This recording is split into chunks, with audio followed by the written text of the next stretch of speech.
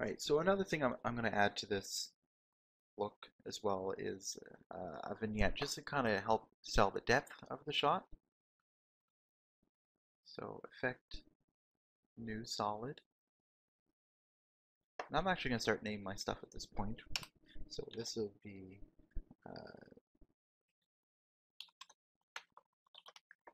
shadow. This is foreground particles.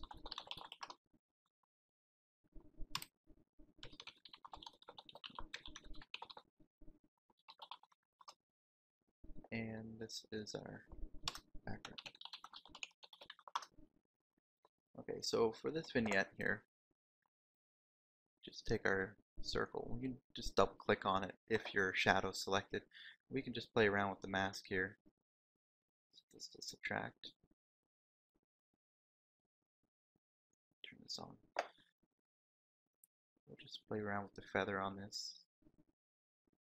We'll have to move some of these points because it's just the bottom where I want the shadow to start appearing, maybe somewhere on this side here.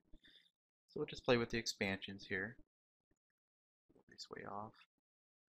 A feather. And the overall opacity. We don't want it to be completely dark, but just kind of get some more depth into our shot. So before and after, just sells it a little bit more. And also I'll be throwing in a fractal noise in the back here, just animate, just to show that there's some cloudy areas and kind of gives the water a bit more of a murky look. So make another solid. We'll put it underneath our caustics, and those will just be a fractal.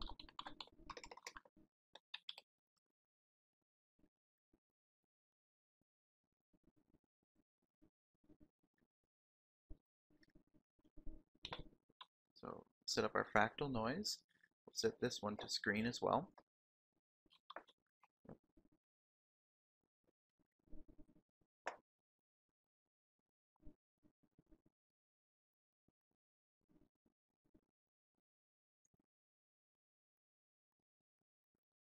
I believe soft light might work, yeah. And then we'll just lower the opacity of this way down to like maybe 10%. Now you may not be able to see the effect there, but it just breaks up all the color in the background just so you have something going on, opposed to just a little bit of a green on it. Okay, so at this point we're ready to bring in our character here. So just clean this up here. So in our project, file, import files. Okay, we'll grab our body, make sure it's set to PNG sequence. Now I'm just going to interpret my footage here. I can set this to 24 frames a second, pre-multiplied. Can't seem to click OK here, it's just a little bit too far out of my reach. Just hit enter. Okay, so here's our jellyfish. And we'll also need to bring in our tentacles. Set this to PNG sequence. And we'll also need to interpret that as well. 24 frames, pre-multiplied. And we'll drag our tentacles down. Okay, great. So we need to do a little bit of work on this. So I'm going to turn off our tentacles for now. And we need to color correct our jellyfish here. So we're going to throw on a color correction curves, color correction levels. We'll just play with these two for a little bit here. So just these curves a little bit. I'm going to bring in some blue, take out a little bit of our green.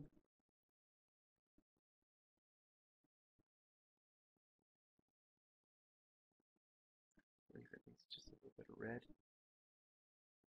taken away here. Alright, we'll play with the levels.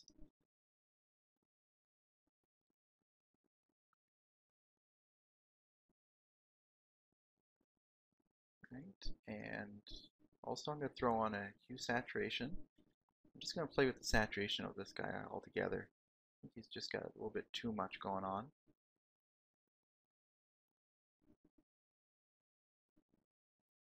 Around there. right? And we don't quite have the green that we're looking for, so I have to come back to our channels here. Just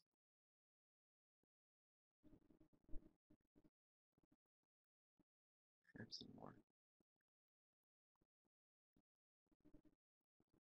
So I'm just gonna play around with these levels until I kind of get them to the green I'm looking for here. Getting a little bit closer.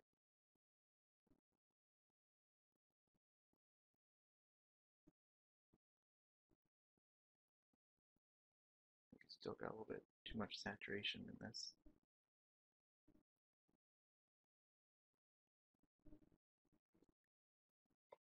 Alright, so that's getting pretty close to what we want.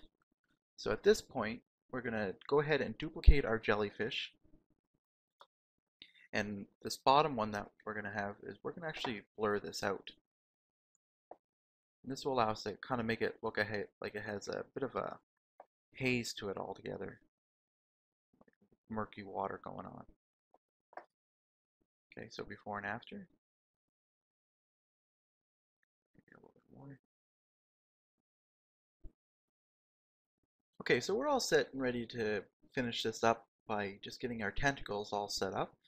Alright, so to do this, we're going to take our tentacles and we're going to duplicate them. So if we take a look at our jellyfish here, our tentacles have some color, and then down here they have nothing. It's just pure black. So we're going to tell the tentacles to use the light value of the tentacles above it. So when we do that, you can see very carefully that we do have some values, but see, our colors weren't pure white. They were kind of in the middle. So to fix that, we'll just select the tentacles that we're using the Luma mat of, and we're going to do a color correction, go to levels, and we're just going to tell all those colors to be pure white. And to do that, it will bring back our shot. So, or bring back our tentacles, sorry. So now we just need to color correct them and get them ready. So we'll just pre-compose these tentacles. Right, we'll put them on top of our jellyfish. And we're going to add a color correction levels. What I'm doing here is I'm going to tell all the values of this composition to be pure black. So this will kind of, in a sense, reset its color. So now they're pure black. So I'm going to add another color correction levels, and I'm going to tell the values to be gray. So now all our colors are reset to the same thing.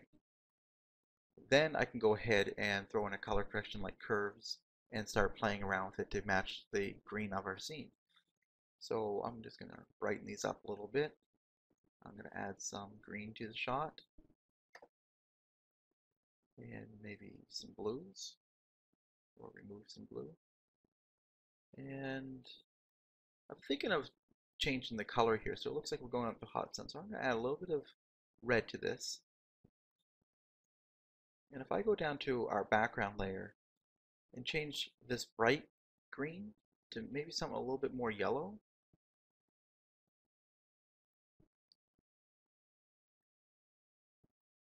bring it back a little bit. I just like the effect that it almost looks like it's going up to a hotter sun there. Alright, perfect. So take a look at these tentacles. They seem to be working fine. We're going to go ahead and duplicate one of them.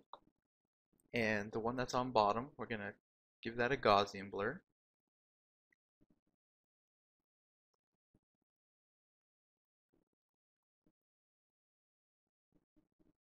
Set this to 10.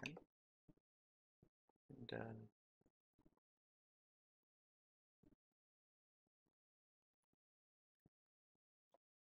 I'm not sure actually if I want to put the Gaussian blur on yet. I'm not happy with our colors yet.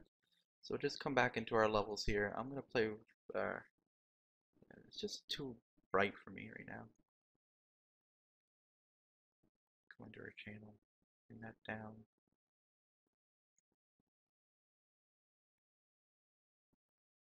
Okay, that's looking better. So now I'll go ahead and duplicate the tentacles. And I'll give this a Gaussian blur. Effect, blur and sharpen. Gaussian blur. Set this to 10. Alright, and actually I'm going to take our jellyfish, the original one, so not the one that's Gaussian blurred, but I'm actually in fact going to give that a 1 pixel blur, just to help it blend into our background a little bit, and make it seem just a little bit more murky in the shot. Alright, so one last thing I want to do, and I usually do this to all my shots, is I throw in one more layer on top, which is an adjustment layer. And what an adjustment layer will do is it will treat everything that's underneath it and affect them overall. So if I do like a color correction, everything in the scene will actually receive this color correction. So at this point I can really brighten up the scene overall. So bring it up and you know, overall color correction. So if I want some reds, everything will kind of get that look to it. So just want to have it a little bit hotter up there. We take out our greens because I'm finding it too colorful right now. Down. And our blues. Makes it a little bit softer, but bring that up. And I also want to affect our overall levels. So really make our shadows pop, clamp everything in.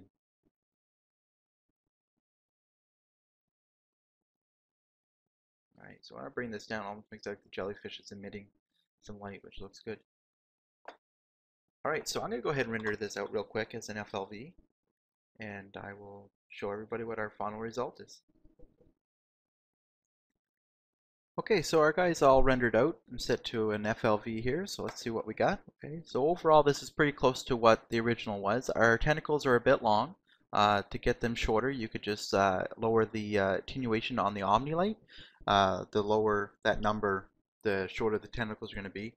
And also notice here that the tentacles are a lot more wavier than the ones I made. If you want to fix that, it's purely just the strength of the gravity. So just go into the noise properties of the controller that we gave the strength and just lower that down. I think right now we're at 0.73. I would probably cut mine in half and bring that down. And also don't be afraid to do animation previews within 3D Studio Max. It's really good to see your results before you actually do the renders. So I just want to give another shout out to this tutorial here by Short Form Videos. This is essentially the tutorial I followed to help create the underwater scene I did with the jellyfish. So big shout out to him.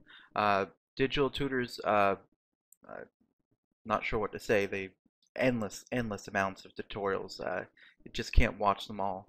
I'd like to thank their this new one, Creative Development Modeling, Rigging a Cartoon Shark in 3D Studio Max. This is actually what made me inspired to go make an underwater scene of a jellyfish. So big thanks to them, and please feel free to check out alanmonroe.com. Got a few other videos here, one about a hammer jumping across screen, everything from modeling, rigging to texturing, animation, compositing. So please feel free to check out for more tutorials.